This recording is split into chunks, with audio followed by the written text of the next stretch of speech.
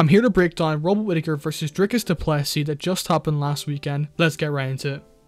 Let's start off with what Robert Whittaker did wrong.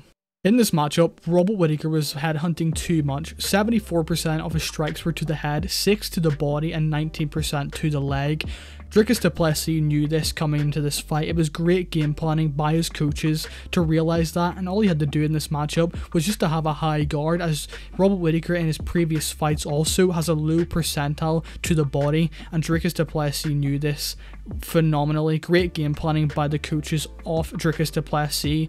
What Robert Whittaker should have done in this matchup was go to the body more, mix it in with his kicks mid-combination, and then in the inside go to the body, because like I said, Dricus du Plessis knew that Robert Whittaker only threw to the head and legs and not very much to the body. As you can see by a significant strike percentile, 44% of his significant strikes landed only, 23 out of 59 only landed to the head. Not the best shot selection and game planning by Bobby Knuckles in this match. But let's get on to how Dricus du Plessis won this fight. The thing I noticed massively in this matchup against Robert Whittaker, he didn't give anything up for free. He went after Robert Whittaker after Robert Whittaker landed something clean or landed a kick on him, and he'd immediately go after him and land something back. That's one thing I love about Dricus du Plessis' style, as it doesn't let him get behind on the judges' scorecards, and he's always wanting to inflict damage on his opponents.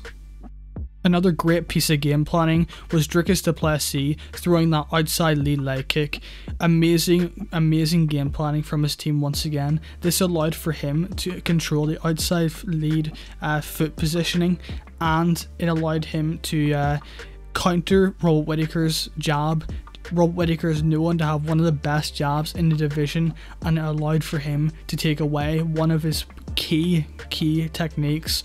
Robert Whittaker was one of the guys that was out jabbing Israel Adesanya over 5 rounds with a 7-inch reach disadvantage. Great game planning once again by Dricus du Plessis, one of the main stories in this matchup.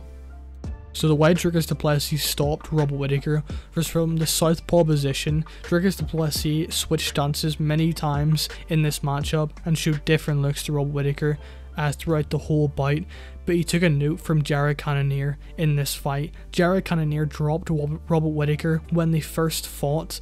Robert Whittaker was hurt badly by Jared Cannonier in their fight from a jab in the southpaw position, and Dricus du Plessis did his tape and implemented this in this fight. The main way Dricus du Plessis was able to land the jab from the southpaw position was by using his footwork in this fight.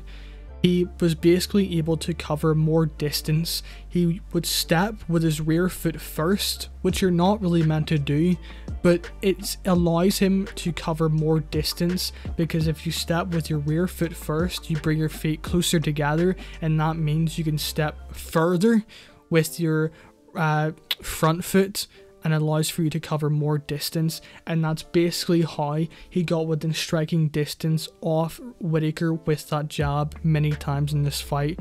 He also changed the timing on these jabs phenomenally well, and jabbed using an offbeat tempo.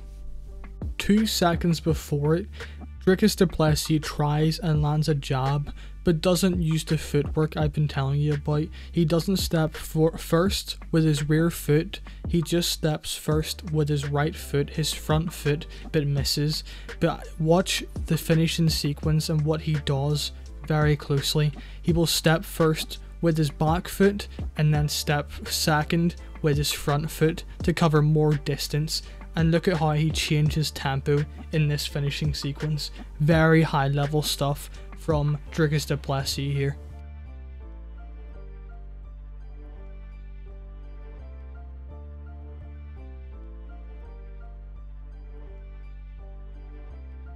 And that was how Dricus du Plessis found the finish against Robert Whittaker last Saturday night. If you guys enjoyed this type of content, please like, subscribe, comment with your thoughts on this video. It'll be much appreciated. I put a lot of time into these videos every week for you guys, so if you can hit the like button, hit the subscribe button, that'll be much appreciated. If you like this, I would advise you to go and watch the John Jones one I have on this against Lyoto Machida. I broke that down. I broke how John Jones found the finish against Lyoto Machida in that fight. So if you like this, go and watch that video afterwards. But for now, guys, I will see you later. Have a good day. Peace!